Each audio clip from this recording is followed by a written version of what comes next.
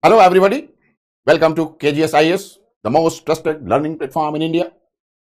I am Manoj Jaiswal, your public administration mentor, and in this class, as you know, there is written also public administration syllabus analysis. So we are going to analyze the syllabus of public administration. As I have told several times that in public administration or even in any subject, there are several things which can be understood or which can be said as the undercurrents in the syllabus. Every syllabus, even GS, Polity, ethics, optionals, any optional, every subject syllabus has some undercurrents. And unless we are not able to understand those undercurrents which are in the syllabus, we cannot understand questions well. And therefore, if the undercurrents of the syllabus is not known to us, then what will happen? We will not be able to understand the nature of the question and the demand of the question. That is why this analysis of the syllabus is very much required. As you know, there are two papers in public administration. And in paper 1, there are 12 units. The unit 1 is introduction. Second is administrative thought. Third is administrative behavior. Fourth is organizations. Fifth is accountability and control. Sixth is administrative law. Seventh is comparative public administration. Eighth is development administration or changing profile of development dynamics. Thereafter, personnel administration, public policy, techniques of administrative improvement, and financial administration, the 12th unit. So these 12 units are in paper 1. But when we see the syllabus of this paper 1 only, then we get several things which are interrelated with each other. Several topics are interrelated. Introduction, thought, behavior, okay, and we will discuss later how they are interrelated. Similarly, we will also try to find out the interrelations between the units of paper 1 and moreover the topics of paper 1 and paper 2 in this class. Okay, so in paper 1, these 12 units, and in paper 2, there are 14 units. We will see later. See, the unit 1 is of introduction, and you can see here in this unit meaning, scope, and significance of public administration. Thereafter, there is after the meaning, scope, and significance of public administration, there is another topic which is Wilson's vision on public administration. Okay, what Wilson? Wilson means the scholar Woodrow Wilson, who has become the president of United States of America also. So why in the introduction of public administration as a discipline, Wilson's vision on public administration is given in the syllabus? The reason is very simple. And you might be knowing also that it was Woodrow Wilson who has written a paper essay in 1887, an introduction to the study of administration, 1887. So it is supposed, or you can say it is a well accepted fact by the several later scholars that it was Woodrow Wilson who has initiated the separate study of public administration, or who had made a call for the separate study of public administration.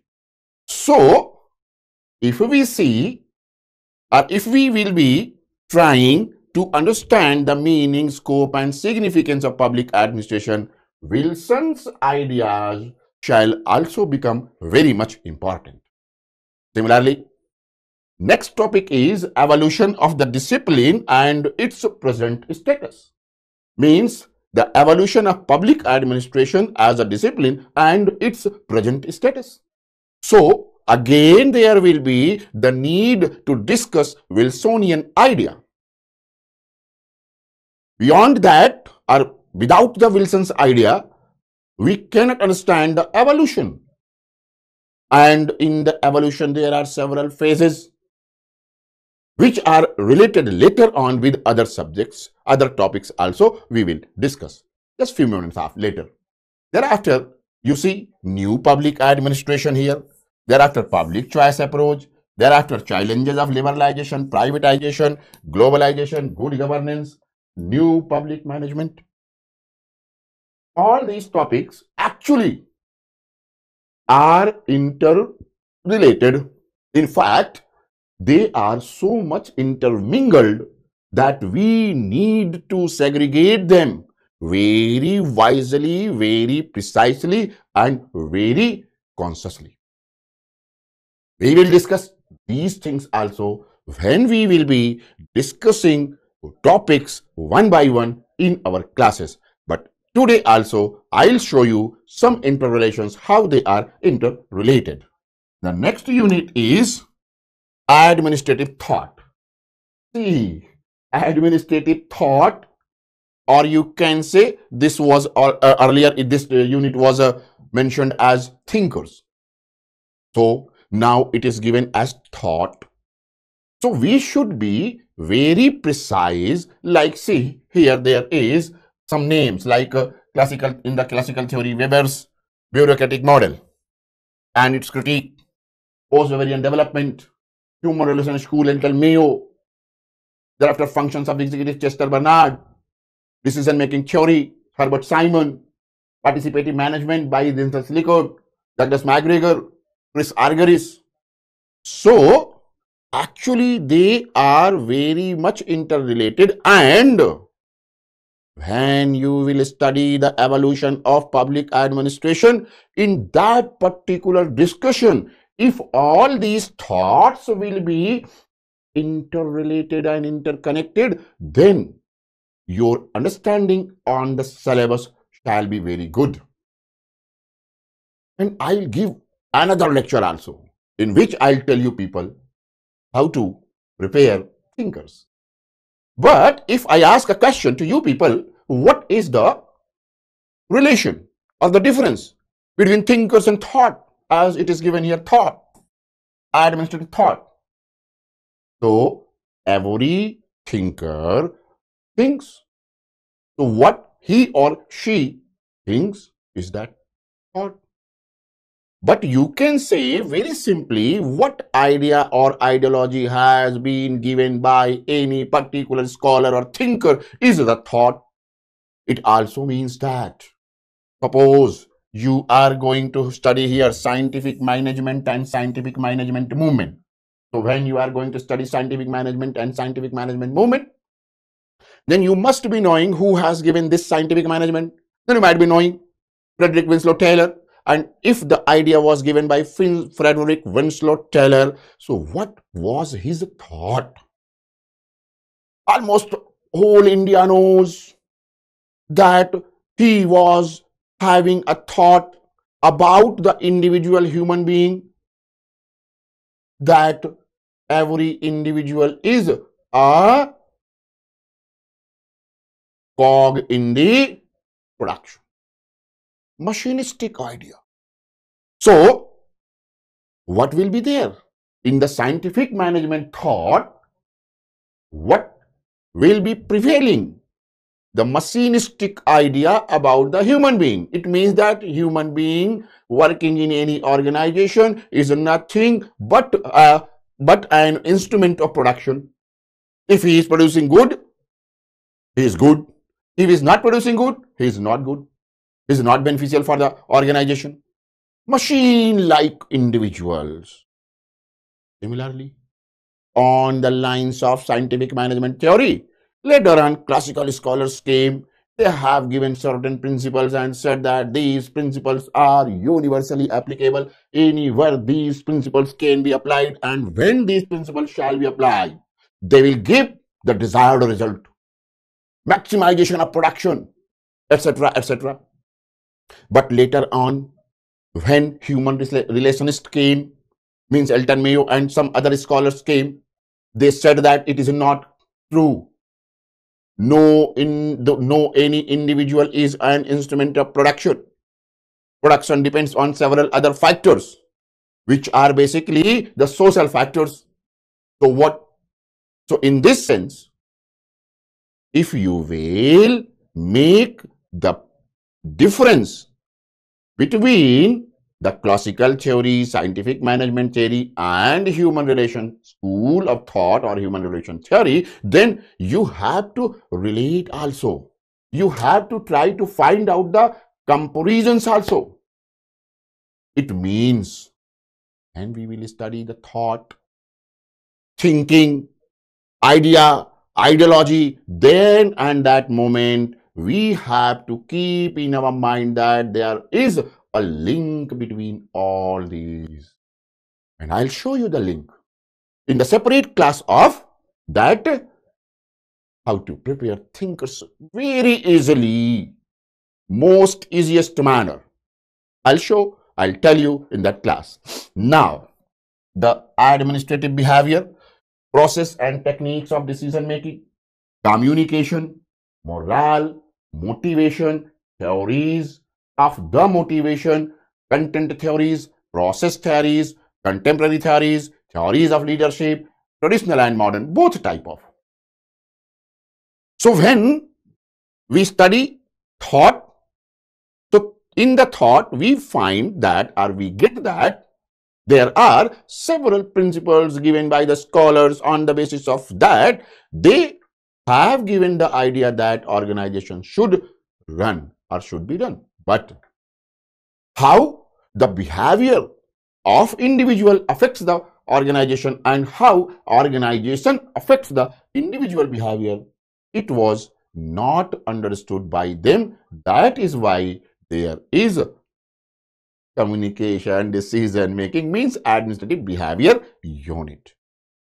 So if the undercurrents you want to find out, then you have to go with the fact that the thought section, paper unit 2, the thought section of this paper 1 means unit 2, and the behavior section of unit 3, both are actually interrelated. And thereafter, next unit is organizations. In the unit of organizations, on what basis organizations should be constructed, structured. So there are system approach, contingency approach. Thereafter, other ministries, departments, corporations, companies, boards, commissions. These are the types of organizations. But every particular kind or type of organization has some specification.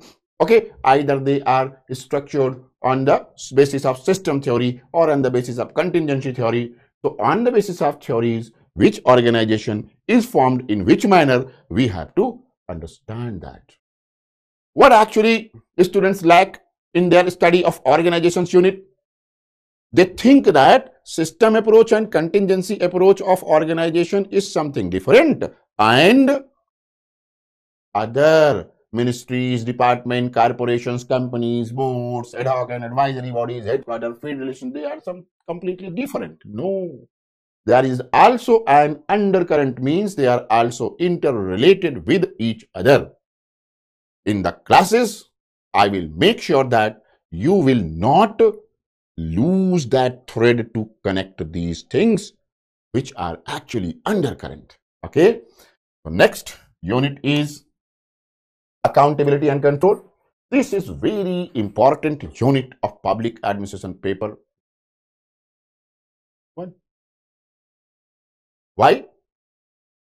The reason is that it has a very great impact, or you can say importance, with respect to the topic of governance of Indian polity, as well as if you see concept of accountability and control, legislative control, executive control, judicial control over administration, citizen and administration, role of media, voluntary groups, civil society, citizen charter, information, right to information, social audit. So you can see actually these all are very much important topics of General Studies paper 2. For that purpose, it is so important that you can't imagine.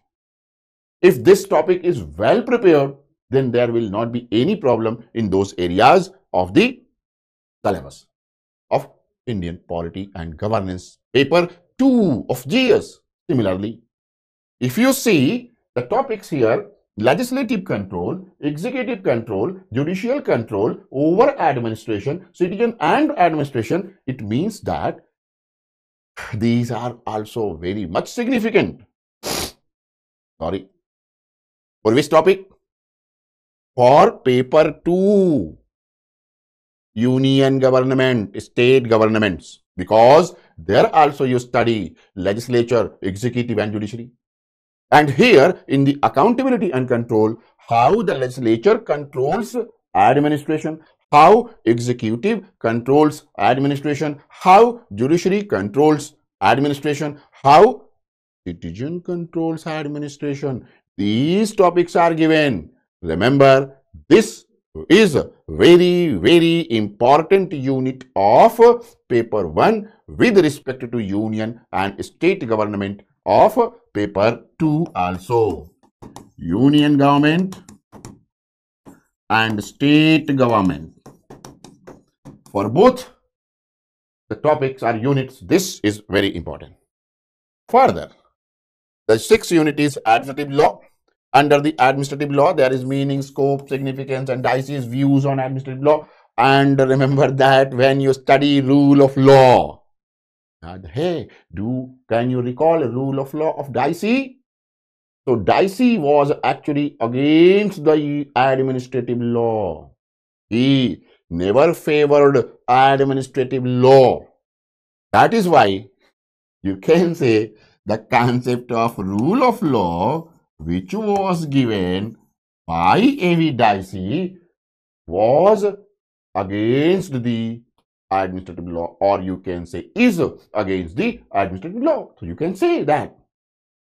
So in this topic, when you will study Dicey's views on administrative law, at that discussion, actually you have to discuss very clearly the rule of law also. Is that clear? I hope you might be understanding well. Delegated legislation is also a very important topic. Why? Actually, delegated legislation means what? The legislation is the responsibility of parliament or the state legislatures. But as we know that the parliamentarians are not experts in law.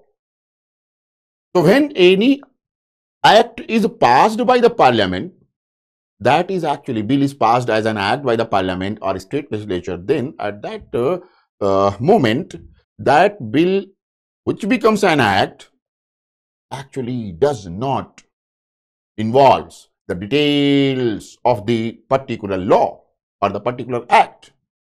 So the parliament authorizes the executive to make the details of that law. And this phenomena is called as delegated legislation. Means what? The parliament has, what parliament has done? Parliament has delegated, means assigned its task to the executive. And the executives in the parliamentary form of government are actually the subordinates of the parliament. That is why it is also called as subordinate legislation. A subordinate body is doing the task which was actually the task of the parliament. Okay, now administrative tribunals, actually they are the byproduct of the concept of administrative law. Actually, the concept of administrative law was developed in France and it was initiated by Napoleon Bonaparte. What is there? I'm just giving a glimpse to you. In France, there is a system of dual law. Means there is administrative law for the settlement of administrative grievances, while for the civil grievances or the grievances of the normal and ordinary person, there is ordinary law and ordinary codes. So two type of law governs the society in France, ordinary as well as administrative law. Administrative law is actually called in French there droit administratif. Droit administrative. Why I am discussing it more? The very simple reason is that this topic, administrative law, has a very much relevance with respect to the concept of rule of law. So, droit administrative is called as administrative law. So, administrative disputes or grievances are settled by the administrative courts separately, and normal or ordinary matters and ordinary issues or grievances are heard and decided by the ordinary court. But this dicey under the concept of rule of law has given that there shall be an ordinary court of law, and there was any violation of law or not shall be decided by the ordinary court in an ordinary manner. That's why dicey was against the administrative law. So actually dicey on administrative law has undercurrent. What is here as the undercurrent? The concept of rule of law of dicey, which is actually contradictory to the administrative law. Dicey was in favor of single law, while in France there is dual law. This is the difference we will discuss when we will discuss the topic in detail in our classes. Here, my only purpose is to show you the undercurrents. That's why you can understand well the syllabus. Thereafter, comparative public administration. Under this, historical and sociological factors affecting administrative system. So when you see this historical and sociological factors affecting administrative system, you should think, why historical and sociological factors? Then if you will be knowing well the evolution of the discipline in the very beginning of the class, then you will think, okay, public administration as a discipline originated in West, and what the Western scholars has given as they are claiming that they are giving the universal principles and can be applied universally. But they would not have been very relevant for some countries or some administrative systems, or they would have been found unsuccessful in some administrative systems. That is why historical and sociological factors became important to be considered. And when historical and sociological factors became important to be understood and to be studied, the very simple manner or way out is to compare the West from the East. So history and sociology of the East is different, obviously. So what the historical perspective is of India was not of USA, was not of Britain. What the sociological structure and functioning, social structure and functioning is in India is not in Britain, is not in USA, is not in France. So comparative public administration becomes the only way out to find out the differences in the historical and sociological aspects of the countries, and that is why you are seeing the further topics administration and politics in different countries. So as there will be social factor and historical factors that will influence the administration and politics in the countries.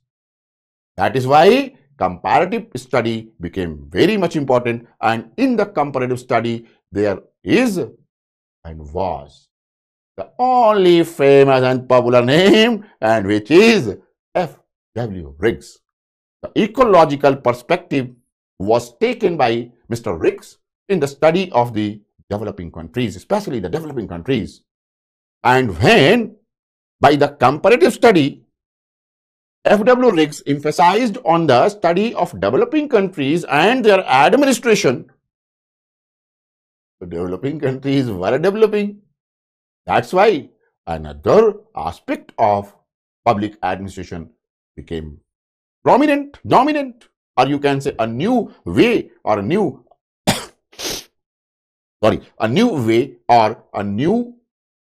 way of thinking was started with respect to the administration.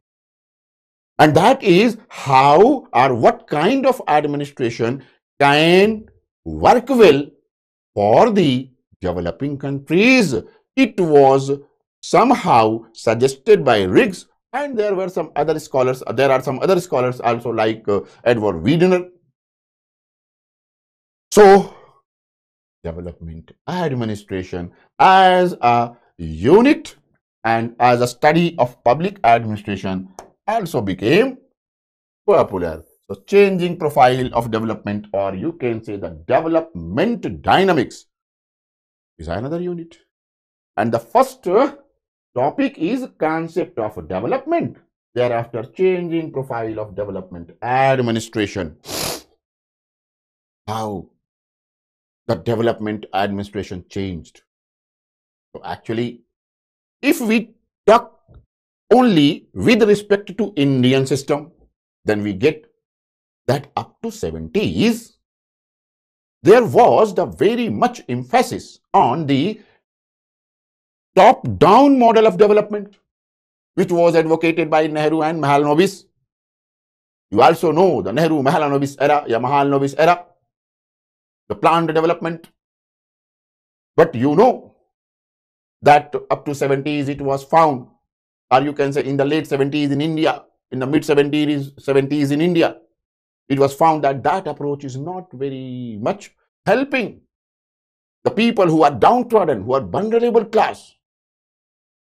So, against that top-down model, an other idea or ideology or concept was given, which is called as anti-development thesis.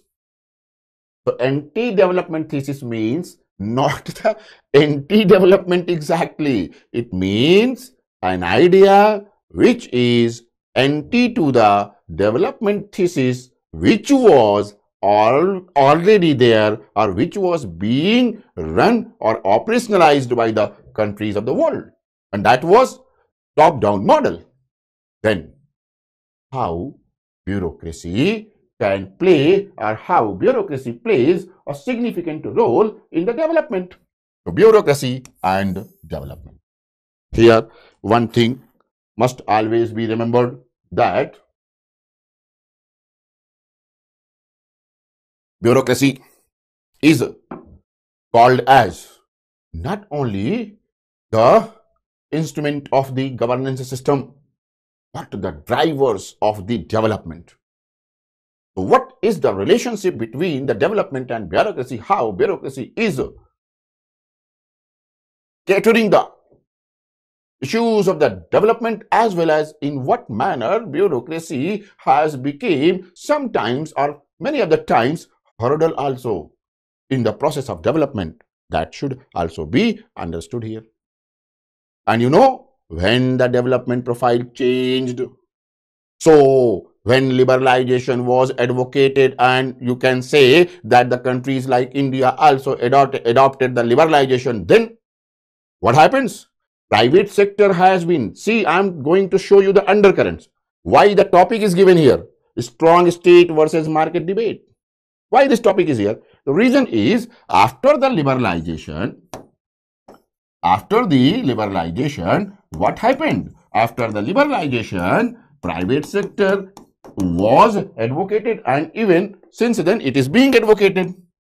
So, if the private sector will become more powerful than the state, means the market will become more powerful than the state, then shall it be beneficial for the society, as well as is it possible to have a stronger market than the state?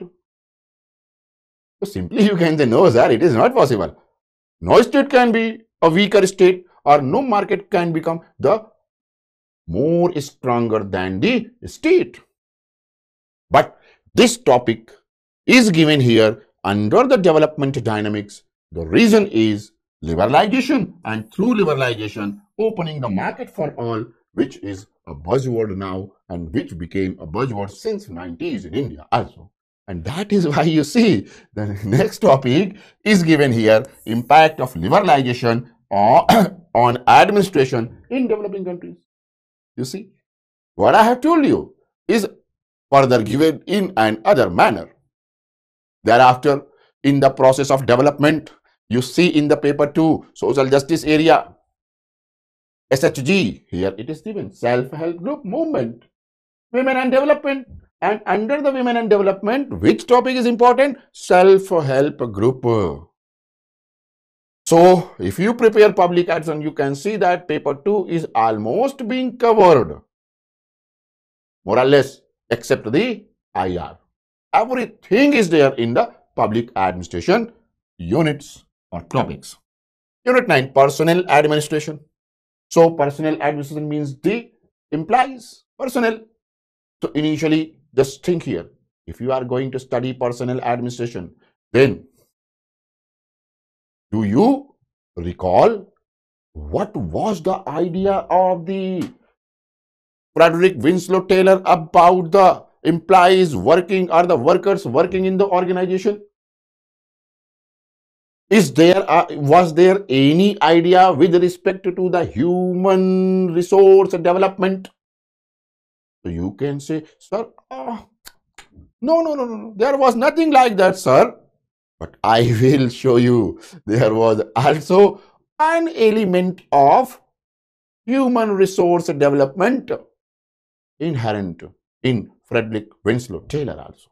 Thereafter, was there any idea with respect to human resource development in classicals, in human relationist, in behavioralist, in post-behavioralist? So what? You should not study personnel administration only as a unit number 9 of public administration paper 1, but you should study this public administration paper 1 topic unit number 9 by relating with the thoughts also. So, if you will do so, then you will answer the questions quickly. You will understand the nature of the question. You will never face any problem. Thereafter, training, career advancement, position classification, discipline, performance appraisal, promotion, pay and service conditions, okay, etc., etc. So, pay, not pay, pay and service conditions, okay. Employer-employee relations, grievance redressal mechanism, code of conduct, etc. Jitne bhi all the topics, administrative ethics. See, administrative ethics is a very smaller topic. Here is given under personnel administration, but you know, it covers each and everything. You can say probity in governance and ethics in civil services. So, ethics in public service or ethics in civil services is dealt by this only topic.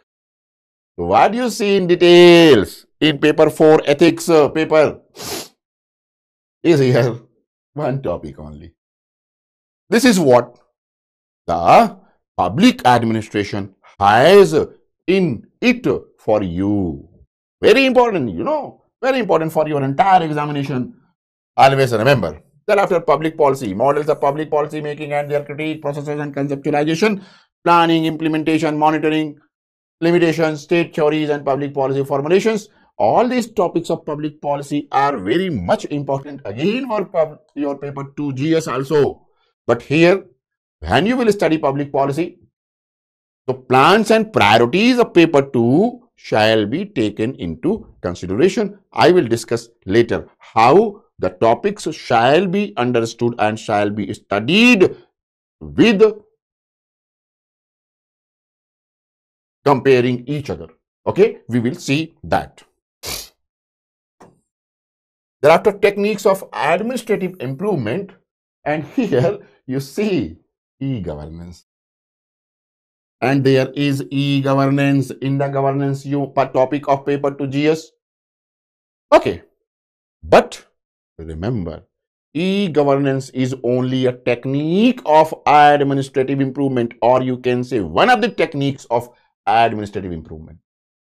Okay, so e-governance is also a very important topic here in personnel administration. Similarly, it is very important in your paper 2. Further, the 12th unit of paper 1 is financial administration. Here, monetary and fiscal policies, public borrowing, public debt, budget types, all these topics are actually very much related with your budget economy, Indian economy. Okay, in Indian economy, you see monetary and fiscal policy, public borrowings, debt, budget, types of budgets, budgetary process, financial accountability, accounts and audit, CAG and all. You have that. Thereafter, the units of paper 2, evolution of Indian administration. Thereafter, philosophical and constitutional framework of government. Government of what? Government of India. So when we see philosophical and constitutional framework of government of India, we can think what shall be here. Who gives the philosophy for the government? Only the constitution. But apart from the constitution, there are several other things. But the most important one is constitution. That is why here it is written philosophical and constitutional framework of government. Thereafter, public sector undertakings. We know that PSUs were very large in India. Now they are less in number. Union government and administration, plans and priorities, state government and administration, district administration, civil services, financial management, administrative reforms since independence, rural development, urban development, law and order administration, and the 14th unit is significant issues in Indian administration.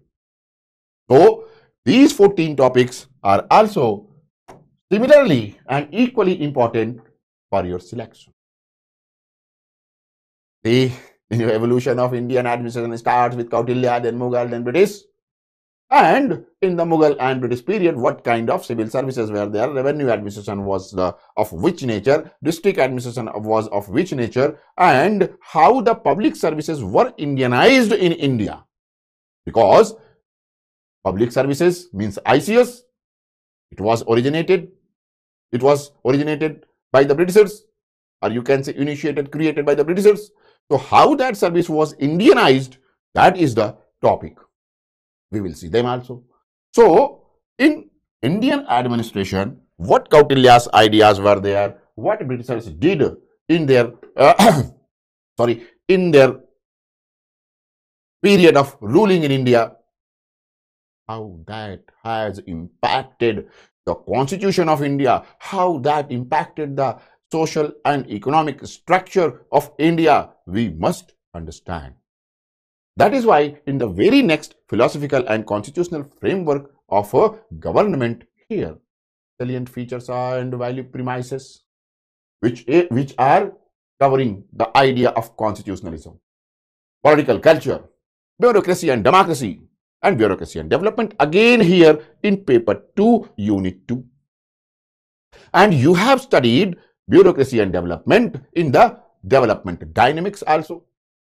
So what you have to do, the interrelation I am just mentioning, you have to mention in your notebook also that this topic is also completely related with the bureaucracy and development, which is given in the unit of development dynamics of paper 1. Clear? Constitutionalism, political culture, bureaucracy and democracy. Yes, these all are the topics which are equally important. We will discuss. Thereafter, public sector undertakings. In this liberalization and privatization impact is actually of immense importance. Public sector in modern India, forms of public sector undertakings, problems of autonomy, accountability, and control. But as we know that presently the government is not willing to establish any new PSU, but this investment and privatization is still going on. So what kind of impact will be on the society, social structure, economy? These are the very important areas which has to be understood in the study of public sector undertaking. Not only the topics, but undercurrents also. Okay. Thereafter, union government, you know, almost all the things: executive, parliament, judiciary, structure and forms, work process of judiciary, executive and parliament. What are the recent trends in all these three organs of the government? Intergovernmental relations, what kind of intra-governmental relations are there? And cabinet secretariat, PMO, ministries and departments, attached offices, field offices, it's all boards and commissions, all were somehow there in the organizations also. At least commissions, boards, attached offices, field organizations, these are directly related to the topics given in the organizations. Remember, organizations. If you will remember these things, you will not need to study it repeatedly. Only some points you have to include with respect to India, with respect to India. That's it. That's it. Okay. Now, plans and priorities, you know, machinery of planning. Now, the Niti Ayog has become very much important because the Planning Commission has been replaced by the Niti Ayog. Thereafter, NDC, formulation of plans, constitutional amendments, and decentralized planning for economic development means 73rd and 74th amendment. And what impact was made by the 73rd and 74th constitutional amendment with respect to the development dynamics, or you can say plans and priorities of the governments in India. Okay. Thereafter, you see the state government and administration. Simple hai. Simply, there is also all the things are known to you. You study in the Indian polity, but you do not study chief secretary, state secretariat and directorates. Only these are the new topic for you if you see the polity paper or the paper 2 paper, or you can say if you complete the union and state government, you complete the polity section also. Thereafter, district administration, changing role of collector. Actually, the role of collector was kind of Maibab during the British rule in India. And after that also several years, the tendency of being owner and commanding nature was not changed. But now the role of collector is being changed very drastically. The role of district collector was in the law and order also, in the management of development also. Now, gradually, the role of the district collector is being reduced. As you know, that where there is the commissionerate system, police commissioner, the maintenance of law and order is not the responsibility of the district collectors in those districts. That responsibility is completely vested in the police commissioner. So, in the commissionerate system, they are glad. So, we will discuss all these things in this unit. Civil services, and this civil services is actually more or less dependent on the constitutional status or the position. There are several provisions made in the Constitution of India, but after that, structure, recruitment, capacity building, good governance initiative, code of conduct, staff associations, political rights, grievance redressal mechanism, civil service neutrality, and civil service activism. And you might be knowing that civil service activism is nothing but the assertive role played by the civil servants. And civil service activism also includes the whistleblowers. We will discuss this also. So, what is undercurrent under this civil service activism? The whistleblowers. Okay. So, this is also important to learn. Financial management. This complete financial management, 9 unit, is actually interrelated with the financial administration of paper 1. Here we will see budget as a political instrument, parliamentary control over public administration, role of finance ministry in the monetary and fiscal area, accounting techniques, audit, and audit role of CAG and Auditor General, this Accountant General of India, Controller General of Accounts, and Controller and Auditor General of India. These simple topics interrelated with the financial administration of paper 1 also. Now, another unit is administrative reforms since independence. This is very, very factual, but you have to study first Administrative Reform Commission and second Administrative Reform Commissions, especially in the areas of financial management and human resource development. So, you have to study here first ARC as well as second ARC. We will do a very good effort. We will make a very good effort with respect to the ARCs also. Most of the students do not go for that. That's why what I do, I used to take classes on them.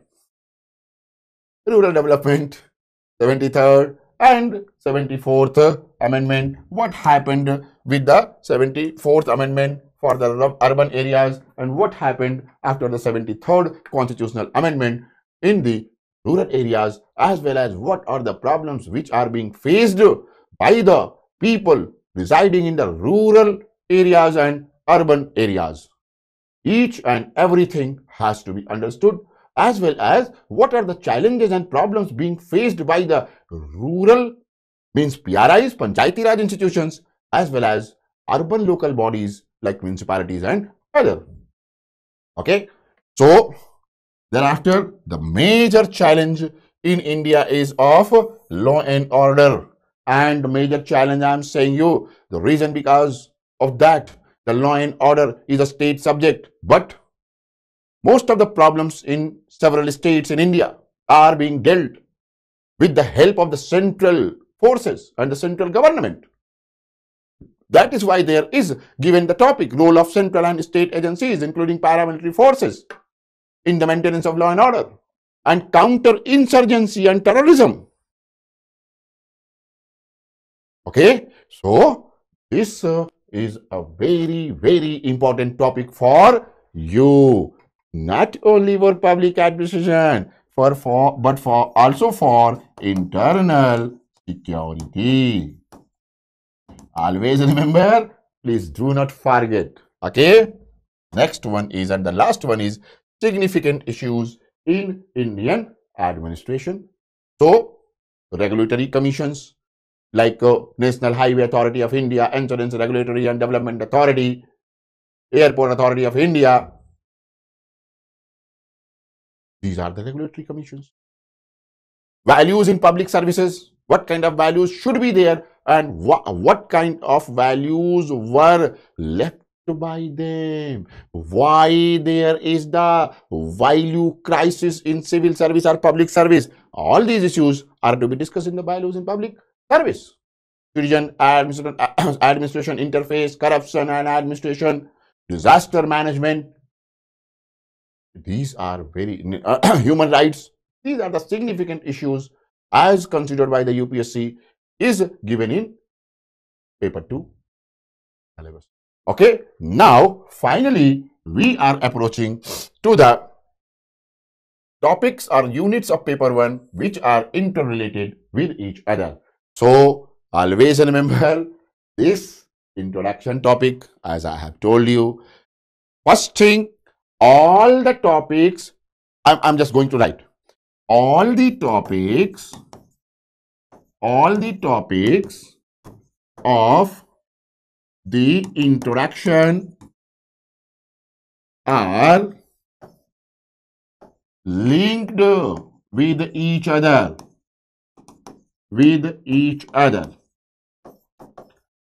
Further,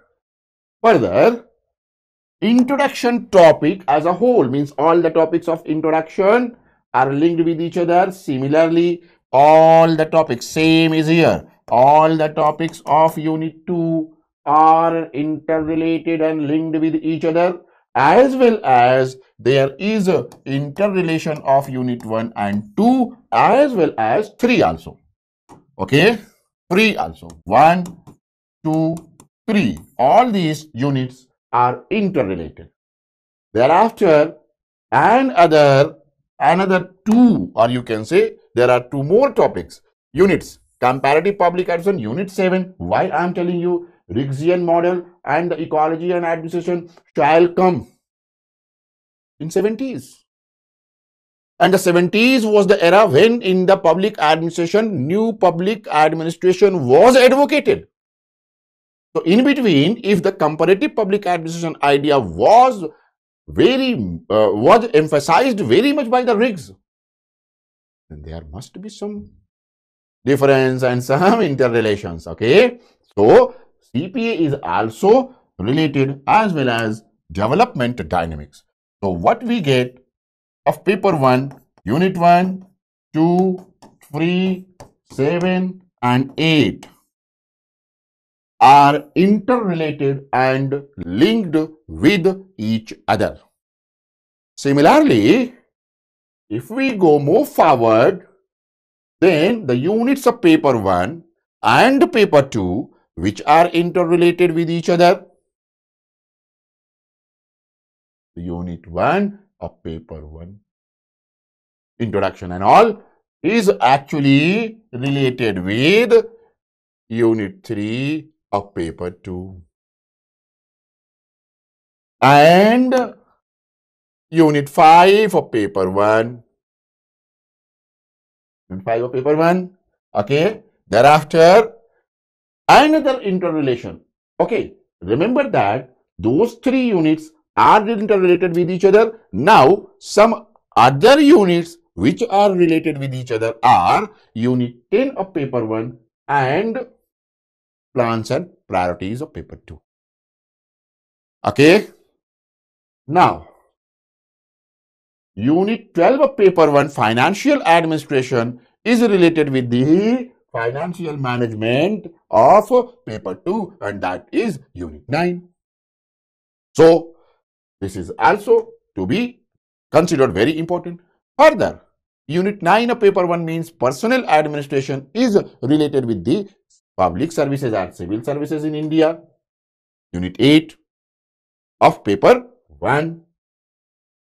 So, this will be our level of understanding of the syllabus, and if this will be our level of understanding of syllabus, then always remember, you will be in a very good position to understand the nature of the questions and the demand of the questions, and you will be in the position to write very good answers in the exams. KGS-IS, the India's most trusted learning platform, is with you, and I am Manoj Jaiswal, also with you. Thanks for watching. Thanks for watching very patiently. Thank you. Thank you very much.